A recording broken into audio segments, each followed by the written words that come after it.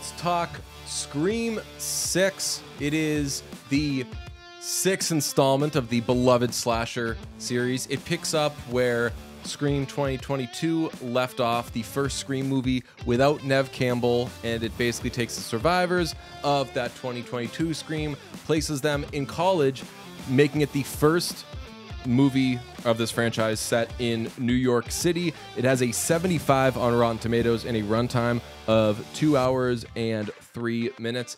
I'll say off top, I am a Scream head. Love all these movies very dearly. I consider this a lower tier Scream movie. I'm so disappointed that like you also didn't like this movie, because a lot of people like this movie. It has a high audience score. Yeah, and you are the Scream head of this podcast. I like Scream. I'm not totally I guess I'm not totally like in the Scream world as much as you are. I thought this movie was bad. Here's my issue with it, and we're going to discuss this without spoiler. This movie, as I said, it doesn't have Sidney Prescott. It does have Gale Weathers. It brings back Kirby from Scream 4, which I liked a lot, because Scream 4, I thought was a really, really fun, ridiculous movie. Very good. One of my favorites Yes. of the Scream series. But this relies heavily on those other kids. Sam, Tara, Chad, the whole gang. And my issue with it is this movie makes a very big deal of the Richie character from the previous one of the killers in Scream 5. And it really is dependent on you caring about the killer from the previous one. And no other Scream movie has dwelled so much on a previous movie's killer. And Scream 2's killer was the Scream 1 killer's mom, and it still like wasn't that heavy on the whole time them being like Billy, Billy, Billy, Billy, and then at the end it's like, oh, it's Billy's mom. So I guess it does contain Scream 2 spoilers, but if you haven't seen Scream 2, I don't want to know you. This everything, and I'm not saying like the end or anything like that, but I'm saying throughout the movie, so much of it is, what went wrong with Richie? What happened to Richie? Did Sam, Richie's ex-girlfriend who kills Richie, did Sam do Richie dirty? People look at Sam this way because of Richie stuff. And I was like, I haven't thought about Richie once since that fucking movie ended, man. Same. Like, I had that same reaction. I was like, why are we spending so much time on Richie? Like, I understand like the impact that Ghostface has on these people and stuff, but like there were 2 Ghostfaces in the last one, but all anybody cares about is fucking Richie. And I felt like this one too, they shoehorned people in. They shoehorned a lot of stuff in for the sake of just shoehorning them in. Gale, Kirby. I know like Kirby serves the plot, and more than I thought she would. Right, same. But they also shoehorn in like even New York City. Like it felt like they just made a change just for the sake of change, but without it being meaningful change. New York City plays such a smaller role in this than I thought it would, and so much of the rollout and the promotion of this film was, they're in New York now, and I was like, oh shit, that's cool. I didn't think like, I wonder what they're gonna do in New York, and it's a good thing I didn't, because I would have been disappointed. Well, that's where There's a lot of bodega scene. That's where a lot of my disappointment stems from, because like a lot of the trailer was like, it's in a new place and it's like a new breed of Ghostface, and like you see him use the shotgun in the trailer, and so I thought that they were like legitimately going to like rewrite the rules of Scream, which, at like a point they talk about it. They talk about like, this is it has to reflect like the time in which it's being made, and like what early on in the Scream franchise, it was like a slasher and it was goofy and it was meta, and it reflected the movies of that time, the horror movies of that time, and so they like talk about it in this movie, but it doesn't really follow that formula. It's sort of just like a very basic, like psychological thriller. One thing I do like about it though is this, more so than any of the other Scream movies, I feel like the hunt goes the other way, where in these movies it's a bunch of kids getting mowed down by Ghostface. And there's usually 2 of them, but they're getting mowed down by a couple of Ghostface. We think it's one. It ends up being multiple, inevitably.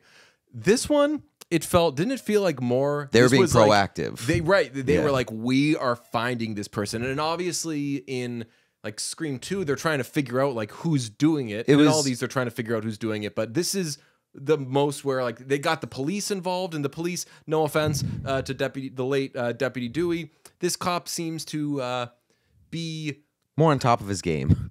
Yes, he's like very invested, and Dewey was very invested too. Like, look, you guys know what I'm saying about Dewey. Like, we love him and we miss him dearly, but like Dewey wasn't that good. He was reluctant. Yeah, he was a reluctant detective. Dewey was like he was doing all he could.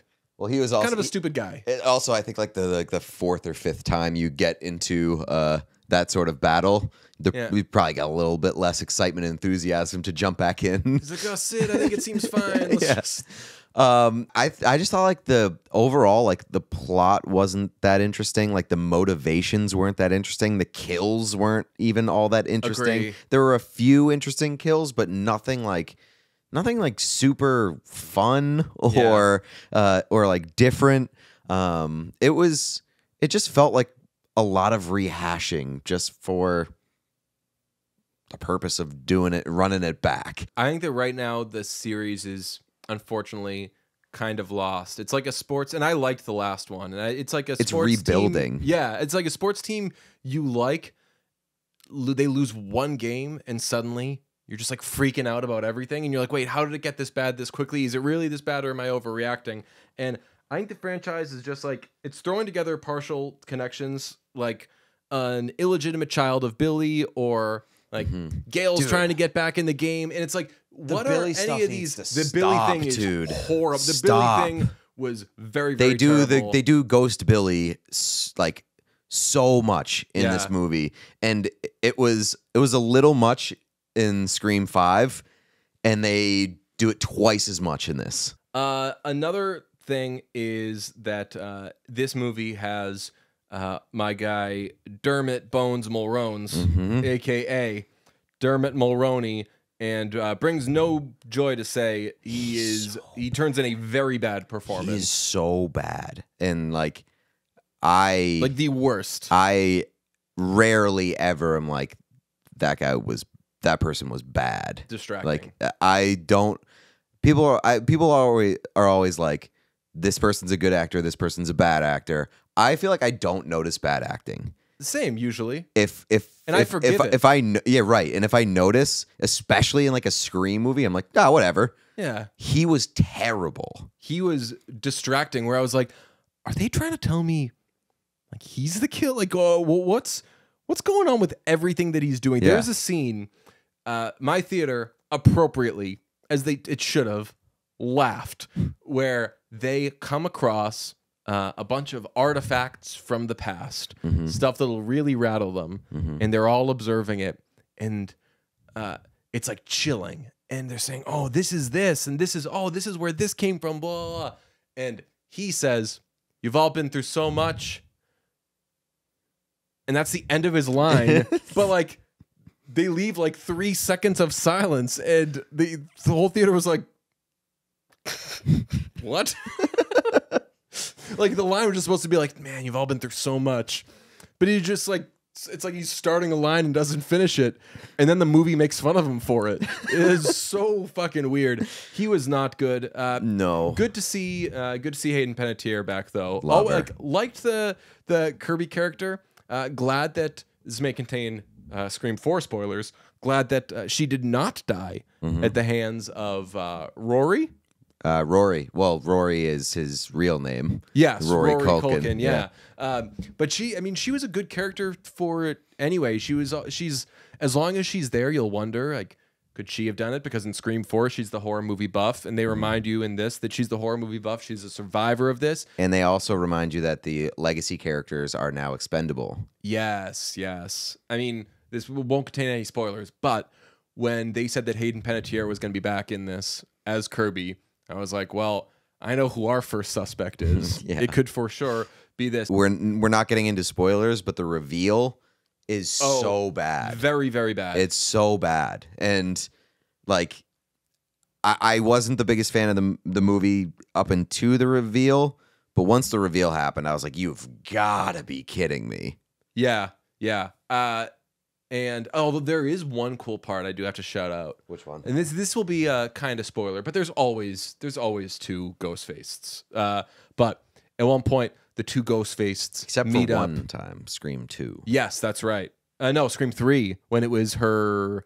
It's Make It Oh, Taint right, Scream 3, correct, spoil- yeah. It was the guy from Scrubs. Yes, yeah. Make It Taint Scrubs spoilers. But there's a point at which two Ghostfaces simultaneously. Oh, that part rocked. Yeah, that part I was like, rocked. we're back. Yeah, there was that was so sick. Yeah. There was like a side by side two Ghostface, and they both do the knife wipe at the same time, and it was so cool. And best sound at the Oscars next year should be Scream, because they always have the when that happens, but they like juiced it. They were like, turn that up really loud. That I'm glad you mentioned that, because I would have been upset if I didn't. It was I had like a couple of Twitter conversations about the movie after I had seen it, and like I don't want it to make it seem like the movie, I thought everything was bad. It's not unwatchable. No, it's not unwatchable, and it's not. I wouldn't even say it's terrible. It's bad.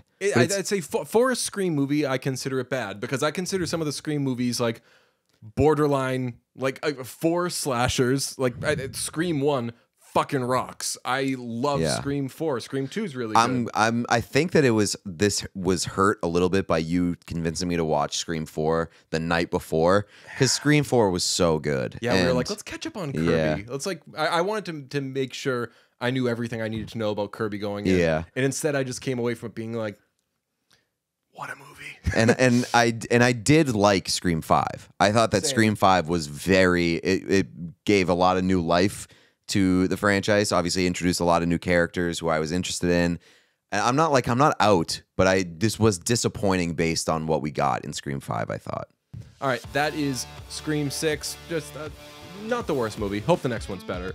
If you are watching on YouTube, subscribe, hit whatever. Support the show on patreon.com/listentobrunch, and find the podcast wherever you find podcasts.